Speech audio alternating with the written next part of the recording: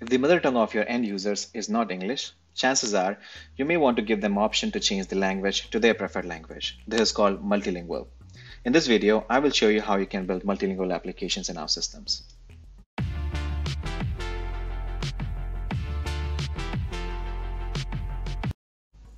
So you're looking at my Service Studio. I'm inside a reactive web application. I'm going to quickly create an entity and maybe corresponding screen. So it's called customers.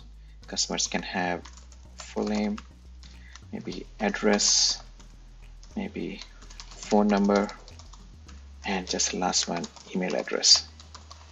Now, corresponding to this, I'm going to create a new screen, something like this. Customers, I'm going to give it a title. And then maybe do some columns here to create the form, which is like this.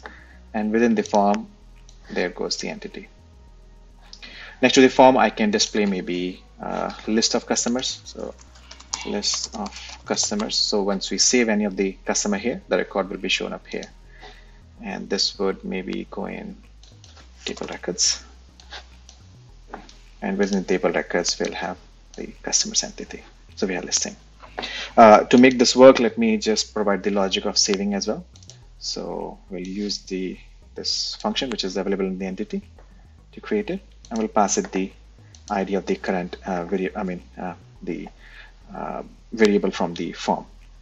Thereafter, we'll also refresh the query that is bound to the table records, which is this one.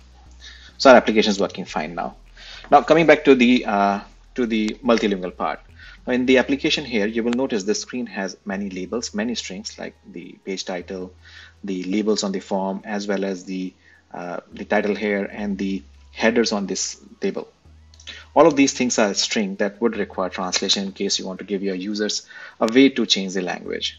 So for that, in OutSystems, you can switch to Data tab, and you will notice under Data tab, there's a folder called Multilingual Locals. You have to right click on this, and you can then add a locale. Locale is, in casual terms, it's like adding a language. So here you have a lot of options here. Choose a language that you want to translate to. For example, maybe German, which would be this one, DE-DE, that's the code. And once you do that, it shows you this page where you are able to see all the strings in your application, and then you can provide a translation. So the platform does not automatically translate. It's not a language translation tool, but it gives you this avenue where you can now look at these strings and provide a translation.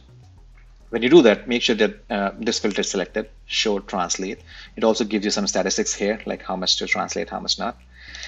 You're also able to find out the location of which element and all. You should probably do this for entire module. If you do it show all, it will give you potentially every string that is there in the application. You may not want to do that depending on your use case.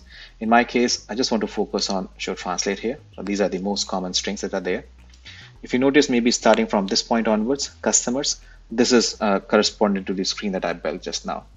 How do you know? You can just mouse over here on this location section, and it can show you in the tooltip where exactly this particular artifact is coming from. So once you do that, like this is my page title, then the form labels and the save button, headers of the table, and so on and so forth, right? As you keep on building more screens, all those strings will show up here. Now what we need to do is under this column, translation DED, that's the locale that we are adding, we have to translate this and provide a translation. How will I do this? I will use Google Translate. So here, Google Translate works perfectly fine to provide this kind of translation. So customers, if you translate to German, is Kunden, and I can copy it, go back to my IDE, and just paste it. Okay. Likewise, to speed up my job, I've already done the translations. If you know of any other tool, that also should be okay. I have full name in 2 places, so I'm providing that. Address also in 2 places, here and in the table. And telephone number, likewise. And the last one, email address. So that's the form and table. We also have one for save button and one for list of customers. That's the translation. Okay, with this we are done. I can save it. And then thereafter, one important point, how would you want to allow users to change these kind of languages, right? So we have to give some options to the users to be able to change the language on the screen. Now, doing this, you can do, although you can do this on the screen level also here, but with that, you will have to provide this kind of options maybe in different screens. So the right place of doing this kind of application-wide features would be somewhere which is common, like a header or the login information, something like this. So in my case, I'm going to modify this menu web block. Just double click so you're inside the menu web block. I'm going to add the options here. What I want to do is perhaps use the link. Of course, you can provide a drop down or a button, whichever you prefer. I'm going to put two links here. First, I'm going to call German. As the name says, if user clicks on this, the language will be changed to German. And then if he clicks on this, the language will be turned back to English. Then how to do that is basically the link. You have to provide on-click action. In here, you will create a new client action that you then have to look for this specific action, client action called set current locale. And then in here, remember the code DE-DE. That code is very important, and I think it's case sensitive. So make sure you provide exactly like how it is. So with this, we have changed the language to German. Let's do the same thing for English as well. On click, new client action, and then set current locale. And in this case, the code is EN-US, which is the default language code for OutSystems applications. Now you might as well be able to do both the clicks with the same client action. You can just toggle and get the current context and then change it. That could be homework for you. Let me just review if everything is okay.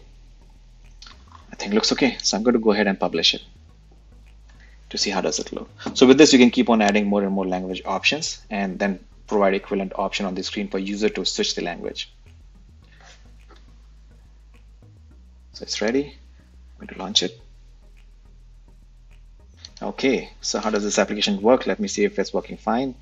Maybe John Smith, Chang, and save. It's working fine. So this is the language right now default, which is English, right? So everything, the title, the labels, the headers, they're all in English.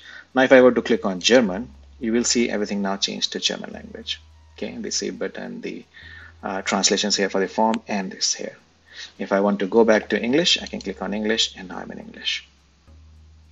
Now, I do also want to give you, show you a bit more useful stuff about multilingual. Typically in application development, developers will be developing the application. And if the application is very huge, such translation work, right? You may not want to invest so much of time by yourself. So what you can do in that case, you can also export language resources like this. Okay, so in this case, you can export something. What it does, it basically creates a file that you can then modify or pass on to your BA or the business themselves to provide a translation. And then when they provide translation, after that, you can come back here and import. Okay, import that language and it will create the language translation for you automatically. So let me show you that. It's here, the exported Excel sheet, something like this. So what it says is, this is the one currently I have, it's exported. And if you want to add new one, like it's giving the instruction here, just add a new column, let's say EN or PTPT, which I think is Portuguese. Provide this, and then you can provide the translation.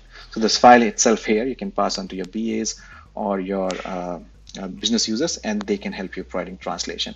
Later on, once you have this file filled in, you go back to your IDE and then import these files. Okay, once you import, let me try that actually. So I'm going to just not do any changes and just create a column and close it. Then I'm going to import it. And you can see here, now I have a Portuguese level. So what is left for me to do is modify the screen to have one more option for Portuguese. Okay, how does it look in a proper application? So I have my other environment here. It's a full-fledged application called Auto Management. And if you see the multilingual locales here, it has so many options in here. And every of these language has their translation. So you can see here, this is Russian, let's say Vietnamese. Okay, some of the complex ones like Japanese, the characters are bit, okay, so can also be done. How does it look on the screen? Basically, this is the application. In this case, the UI that the developer has chosen has an option like this. It shows up in a pop-up. Okay, so depending on whichever language you want to change, for example, Chinese, just select it and the language is changed behind. So you can see the labels are changed. Thanks for watching.